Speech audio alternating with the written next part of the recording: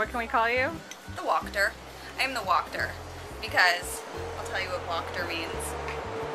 I got a wok for my birthday for my brother-in-law, so I have been cooking. Put that down so they can see me. So my brother-in-law got me a wok for my birthday, and I have been like walking it up and making, look, YouTubes. I made that. It smells really good. Doesn't that fully look like real lo mein? It looks and it tastes like actual lo mein that you would have bought at a Chinese restaurant. So instead of the doctor, the fucking Wokter. Taste test. Should I try the chicken? Yeah. Are you gonna be happy? Yeah. I think so. I haven't tried it yet. The chicken. A minute. Oh, No. Look at that. That's really good. Are you crazy impressed with me? I'm very impressed. Suck it up. Suck it. There you go. This deserves a Michelin star. Do you hear that, YouTubes? I'm a chef.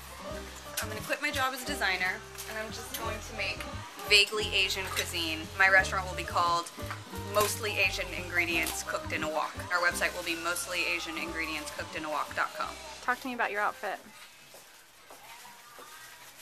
Okay. Okay, YouTubes. I'm gonna talk to you about my outfit today. This is my transitional look into the summer season. My hand is really shaky right now. So this look is achieved by layering a sweater on top of You're tank top. such a dork. On top of a dress. There's like a little impromptu vlogging tutorial. Like if I was just wearing this, Yep. I'd be plain Jane, right? Yep. But it's like warm outside. So how do we look like we put some thought and effort into it but still stay nice and cool? We take a tank top and layer it over our tank top.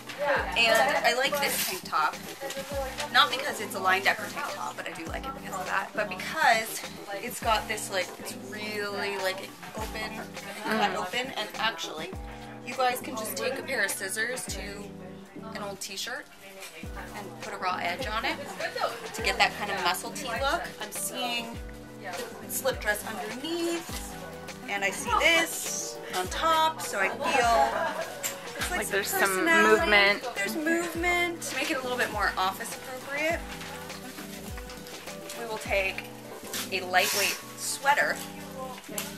This one happens to be Cheap Monday from Urban Outfitters. You layer it on top, and the thing that I like about this is you put it off the shoulder, so it's like I'm covered, but I'm kind of not covered, so there's still the hint of skin. I think that's kind of important. Also, one of my favorite things about this is the fact that you have a lot of levels. So it's like my tank goes from high to low, sweaters going from high to low. So there's kind of an art to this disheveled mess right here. Yeah, and I like that it's kind of all monochromatic. Exactly. The fact that Nice. it's monochromatic, like if the tank had been like a bright color, you wouldn't really want like a stripe of No. bright color cutting across your middle. That's gonna make you look Very. preggers. So that is my transitional tip of the day for dressing for the new hot weather.